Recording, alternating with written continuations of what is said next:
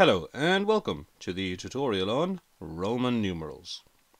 In this tutorial we're going to go through converting Roman numerals up to 200.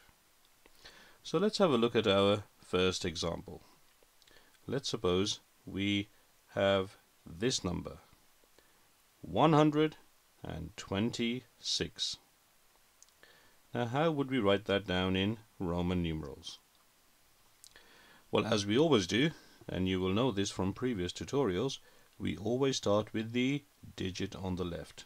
In this case it is 100. How do we write 100? That is C. That is 100. Next we're going to do the tens. How many do we have? We've got 20. How do we write those down? Well, that's nice and easy. It's 10, 20.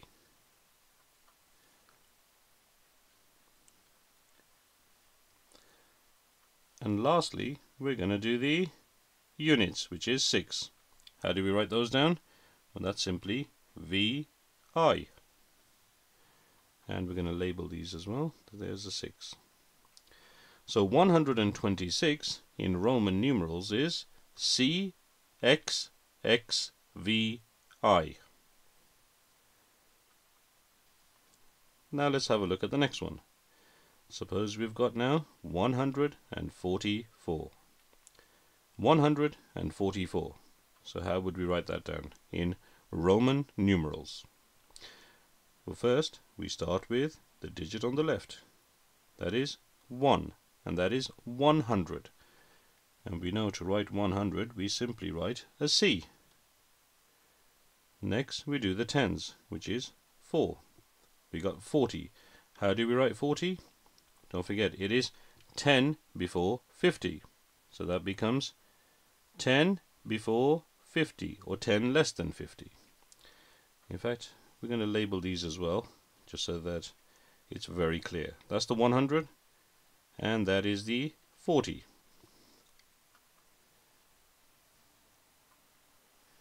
So now the last one is the units, which is 4. How do we write 4? It is 1 less than 5.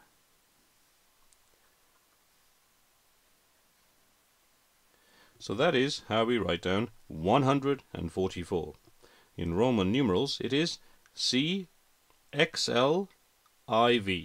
CXLIV. Now let's have a look at one more, and this time I want you to do this. We've got 178. Now I want you to work through this.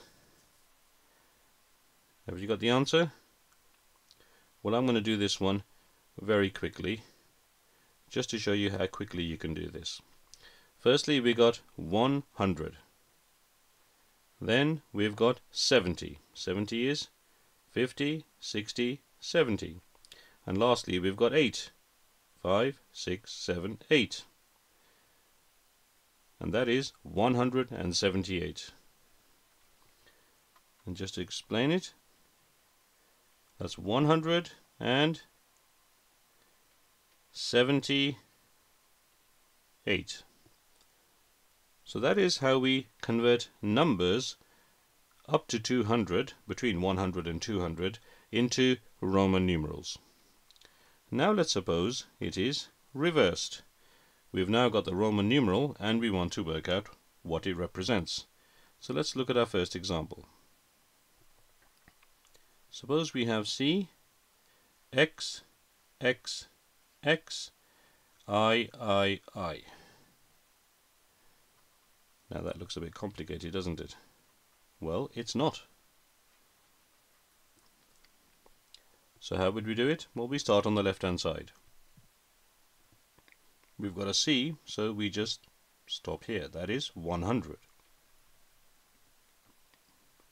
Next, if we've got 3-digit numbers, it's quite often we'll have either an X or an L. Not always, but quite often.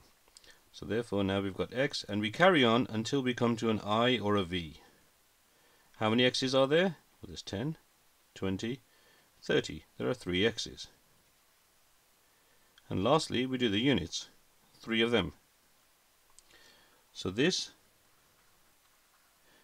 Roman numeral CXXXIII represents number 133.